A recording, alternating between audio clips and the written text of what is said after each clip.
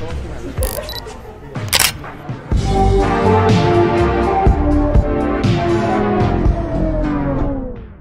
guys have been harassing me for a coloring tutorial, so here we are. It's fine because I kind of owe you guys one anyway, because I said I was going to do this specific coloring tutorial like ages ago, but I kind of wanted to gatekeep it for a little bit. I've been getting a lot of comments lately asking for an updated coloring tutorial, which kind of confuses me because literally guys, the only thing you need to know about making colorings and how to go about it is get your favorite coloring like ever and see what they use. Don't copy, you know, like the exact settings and whatnot, because then it's not really your coloring. But I'm saying like take the elements and effects that they use and apply it to make your own coloring. Today we're gonna be making my popular forest coloring, and I say it's popular because every time I use this on my The Last of Us edits, I get a lot of compliments on it. I don't have an edit for you guys today for an example because I was not going to make an edit just for this. We're gonna use a picture to do this. It's kind of pixelated, which I'm a bit worried about, but just know it's gonna look better on an edit, obviously. You're going to need magic bullet looks for this. Luckily, that's all you're gonna need, right?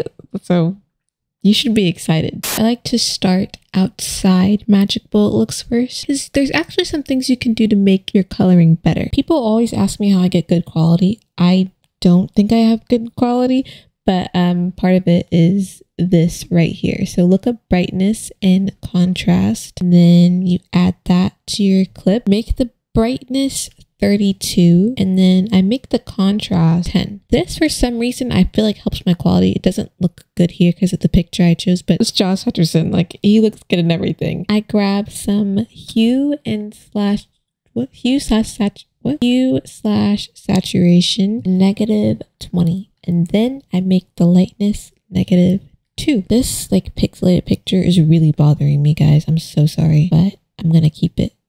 Okay, because I don't know if I find a new one on Pinterest. Okay, now we look up looks for the magic bullet looks plugin. And then we're gonna work with what we have in here. I can't take it, guys. I'm changing this picture. Look at the pixel. Are you looking to be an organized editor and take your editing to the next level? Sorry. You should buy my editing journal. I made it myself, and it looks like a little fantasy book because, you know, like as editors, we're always in the fantasy clouds and whatnot. Like, it's so pretty. Okay, now it's in pink right now because blue is sold out. So if you're a pink girly or guy, no shame, you should get it because the pinks are limited edition. So you probably won't see the pinks for a while. You can plan out your edits with this little page, and although it says transitions, you can even do this with velocity. You also have edits to be determined. You have rank your edit. It also has more like an editing tracker. If you're an organized person like me, you get it, and if you don't, you don't. But anyways, you should buy it. Link in bio, filmsbytassi.com. Okay, bye, love you. Back with a new picture. Thank goodness, this is better. It looks like it has sharpening on it, but I don't think it does. It's just HD, which your clip should already be HD, okay, if you want good quality. So if your clips are 720p, doing something wrong. Okay, so now we're actually gonna add magic bullet looks to the clip, and this is where the magic happens, okay? Now, I always tell you guys, I have no idea if putting certain effects in these specific boxes matter. Like, I don't know if curves, I don't know. Anyways, let me just move on. Let me just get to it. First, I want to start with curves. I love curves. I don't specifically know how it works, but so I usually go somewhere around here and I pull that down. I forgot to pre-compose it, so it looks a little bit weird, but yeah. We're going to go to print bleach bypass. And for the print bleach, I do this around 53.4. It can either make this really dark or really bright, you know, so use that to your advantage, but I'm going to do 53.4. This is actually a really underrated effect. Exposure compensation is going to be 1.20. Oh, that was really big. I mean, really bright. 1.20. Now let's go to renoiser because we want to add a little bit of a grain effect, right? Can this go anywhere else? I'm just curious. It can go in here. See, I don't know if it matters which effects go in here. Like, this can go into camera or it can go into post. I'm not really sure which matters. I kind of want to put it into camera just because it looks better. I'm going to make the sharpen for renoiser 7, around 7, make it a little bit, make it 7.30. Be careful because renoiser is going to make it look a bit grainy. Let me zoom in here.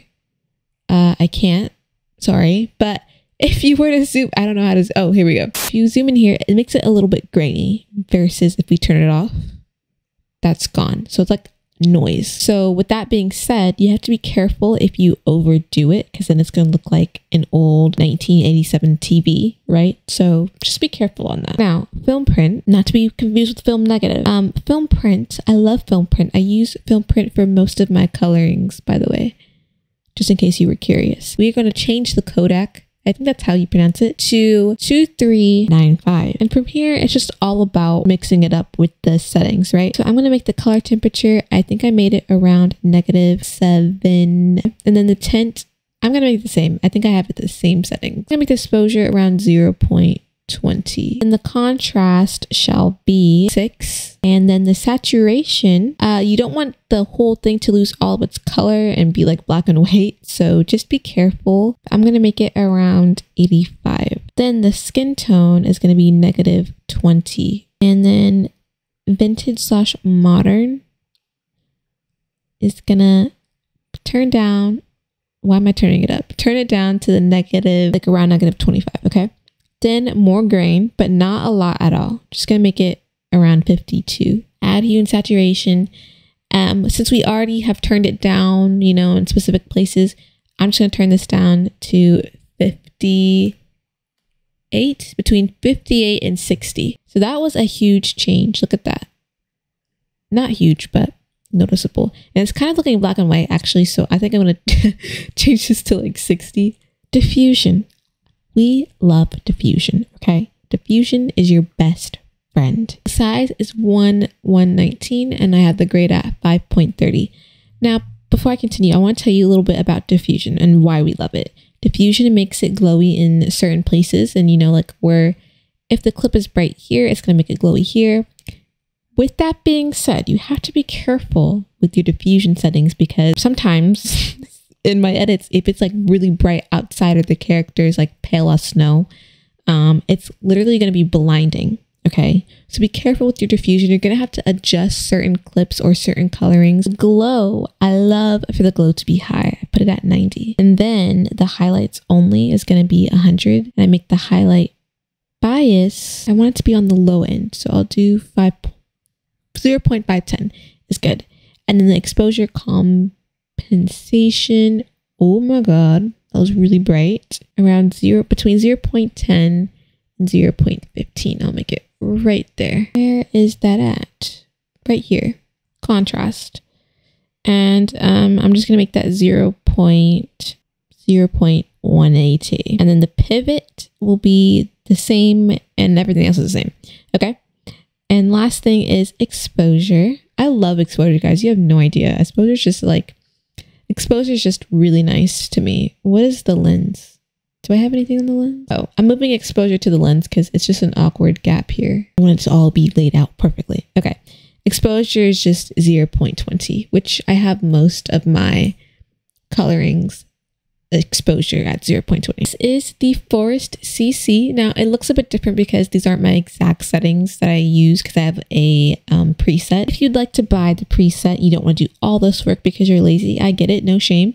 You can go to my PayHip and you can just buy it there. And just for future reference, this is how I usually make my colorings. Usually these exact same effects, unless I'm going for a different style, which is rare. I'm saying if you want this type of coloring consistently, it's best to just take these settings that you have here and mix them up accordingly. Thank you for 6K. I did a whole Q&A video in celebration, but guess what? QuickTime is really rude and did not pick any of it up. So sorry, I will redo it at some point, but not anytime soon.